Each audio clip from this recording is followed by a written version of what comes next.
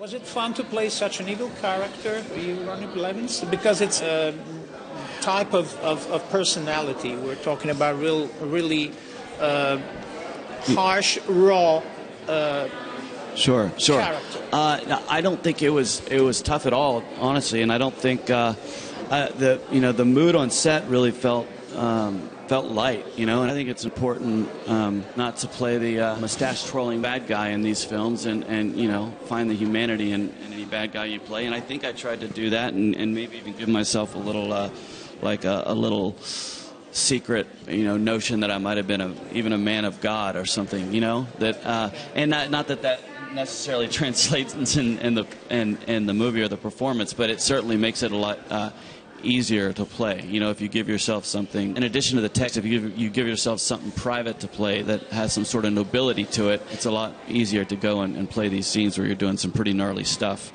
And yeah, that's that.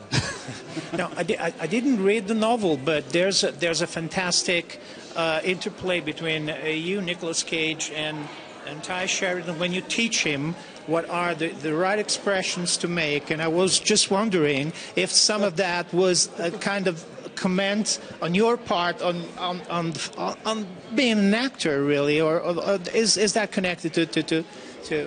Well, you're very intuitive.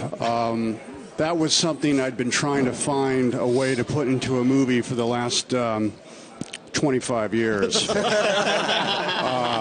And somehow, I didn't. By the way, I have not seen the movie yet, so I'm assuming it stayed in the movie because you're talking about it. Yeah, The Anatomy of a Cool Face. I wrote a script which never got made called Heartbreaker, and there was a guy who was teaching people how to have a cool face, and that was the line that I put in there. But anyway, I'm thankful that it's in this movie because I think this is the right movie for it if David thought so. I just have to say goodbye to you. The one last question would be, have you already contacted Elaine Page for the Jessica Harper role in the remake of Suspiria?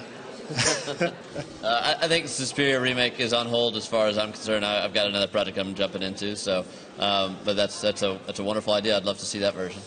Okay, thank you so much for being here, and good luck for Joe.